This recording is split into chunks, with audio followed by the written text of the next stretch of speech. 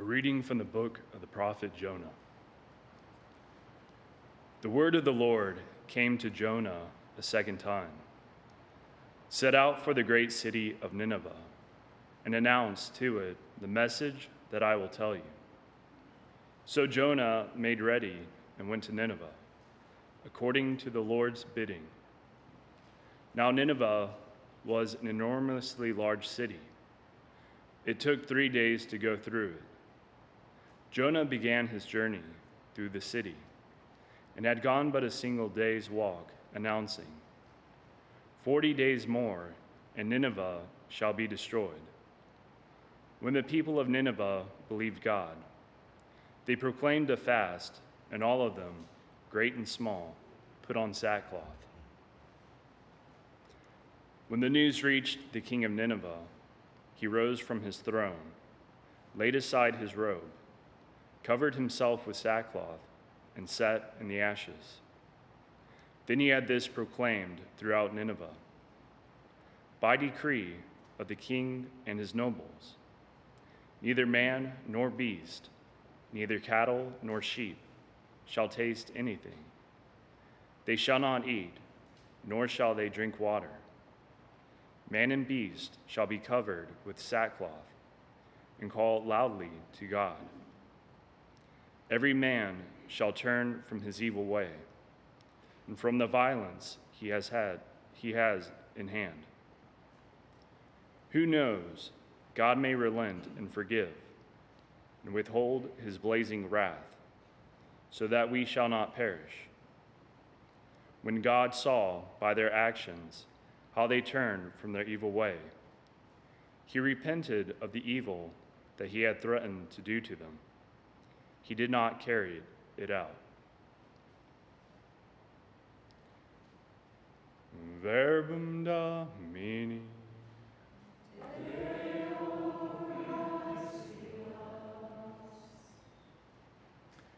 If you, O Lord, mark iniquities, who can stand?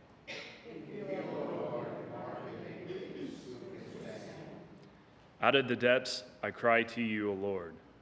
Lord, hear my voice. Let your ears be attentive to my voice and supplication.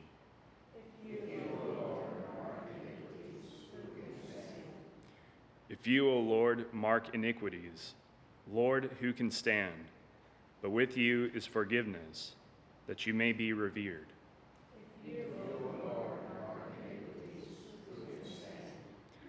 Let Israel wait for the Lord, for with the Lord is kindness, and with him is plenteous redemption, and he will redeem Israel from all their iniquities.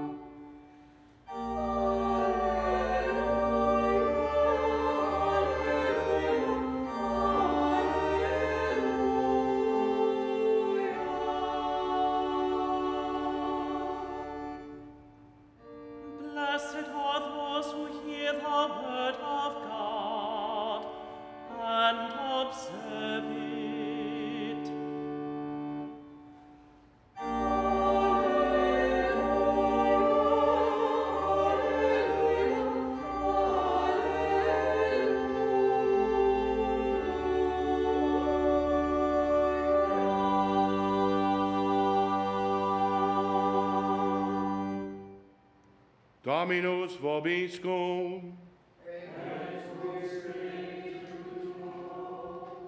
Lectio Sancti Evangelii secundum Lucam.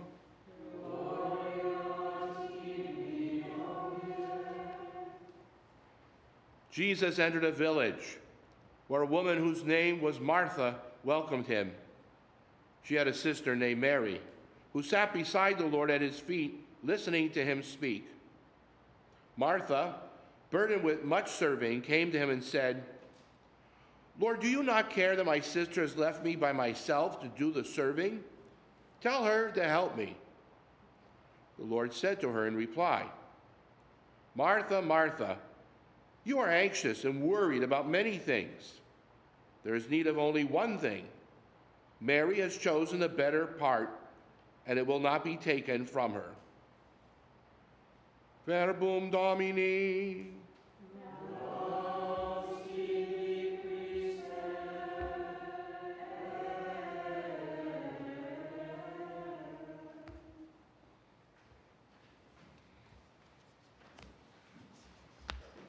Laudetur Jesus Christus, praise be Jesus Christ. Today we celebrate the feast of Saint Faustina, Saint Maria Faustina Kowalska, born in 1905. She died 33 years later after a life of prayer and holiness. She brought to us a message of divine mercy, which I think beautifully ties in with our readings today, which were not specific to her feast day. But that's the wisdom of Almighty God and Holy Mother Church. They can work these things out. The message of divine mercy is that God's mercy is infinite. God's mercy reaches to all the corners of the earth, through all time, to all people. We know well the story of Noah. Today we find him actually going to Nineveh, but as we know in the chapters before, he didn't want to go. He thought Nineveh needed to be flattened like a pancake. Nuke them. They were the enemy of Israel. So he's hoping that God's going to just obliterate them. And yet God's saying to him, no, you go to Nineveh and you preach to them. And tell them to repent. Repent? No, flatten them. God says, no, you go. What does he do? He doesn't listen. He has no mercy in his heart at the moment. So he runs away, gets on a ship, terrible storm ensues. The sailors on board figure out it's him. He's the only one that's not getting nervous and doing everything overboard. They figure out it's him, so they throw him overboard. And what happens? A big fish swallows him up. And he's in there for 3 days. Certainly a foreshadowing of the 3 days Jesus would be in the belly of the earth. But he gets it now. After Charlie the tuna spits him on shore, he realizes, I better go. And he goes, and they tell us today, Nineveh is so huge, it takes 3 days to get through it on foot. And he goes, and I can imagine his heart's not really into it, but he's doing it because he doesn't want to go into another fish or maybe some big crab or something. Who knows what would be waiting for him after this. So he goes, and I can just imagine him. If I was the producer and director of a movie, this is how I would have it done.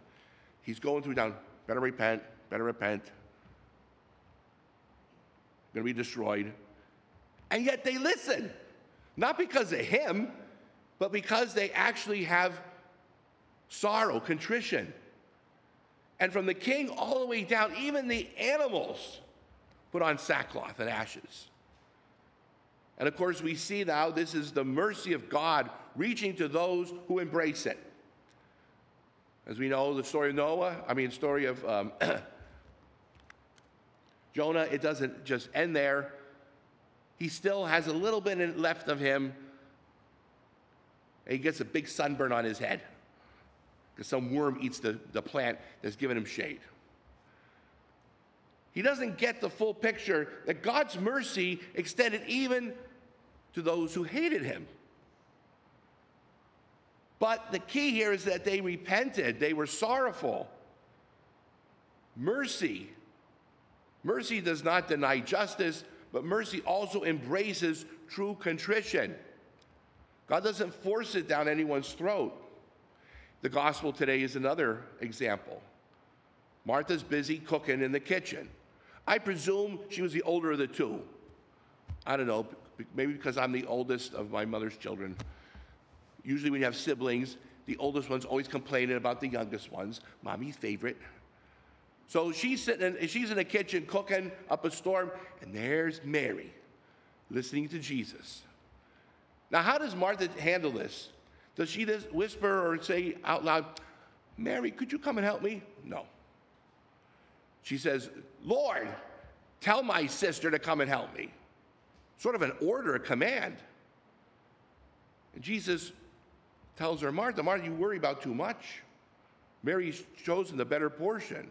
It wasn't that he didn't care that dinner wasn't going to be cooked. That's why he went there. She must have been a pretty good cook. Yet, instead of having mercy and going to her sister first and in love and mercy say, could you please help me? No. Or going to Jesus and saying, Lord, I need some help. Or do you mind if Mary comes and helps me? No. She's got a little attitude, hubris, and says, Lord, you tell my sister to come and help me. Again, there's not a lot of mercy floating around in her. And Jesus challenges her to embrace mercy. One of the other great examples was when St. John Paul the Great, after he was shot, almost killed, went to the prison and forgave the man who pulled the trigger. He was sorrowful. He was contrite. I'll never forget seeing that scene on the news of him embracing that man, forgiving him. Or like the story of St. Maria Goretti, when she was stabbed over a dozen times by Alessandro, her killer. She forgave him before she died, and her mother, after he came out of prison, after 20 years of hard labor, went to her, Mrs. Goretti, I'm so sorry for what I did to your daughter. And that beautiful woman said, Alessandro, if Almighty God and my daughter can forgive you, so can I. That's mercy. It's not stupidity, though. It doesn't mean that you leave your car and your house open, unlocked, saying, well, you know, God will provide. He gave us intellect. He also gave us a will. He gave us prudence. He also gave us mercy.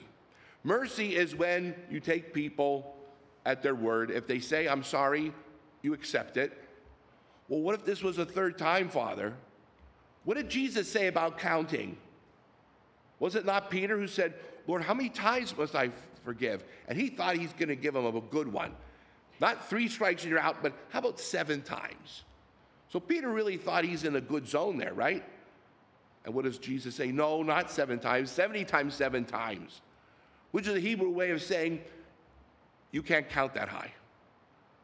This isn't a commentary on Peter's IQ. It was a way of speaking. So how many times must we forgive? As many times as it happens. And we must not harbor in our hearts such disdain and hatred for those who are in need of mercy and forgiveness. There's that beautiful movie, The Scarlet and the Black. It's about Monsignor Hugh O'Flaherty, who worked at the Holy Office during World War II. And there was this Nazi officer who was terrible, rounding up the Jews in Rome